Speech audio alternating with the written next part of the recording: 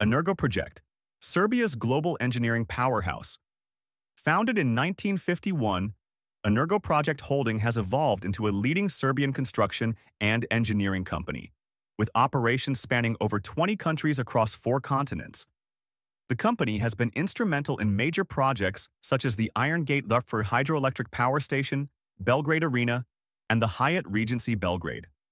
In 2023, Energoprojekt reported revenues of approximately 10.74 billion RSD, despite facing a net loss of 39.22 million RSD. The company employs over 800 professionals, including more than 1,000 engineers specializing in various fields.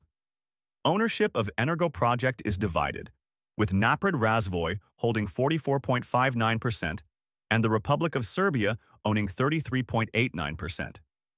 In December 2024, Napred Razvoj initiated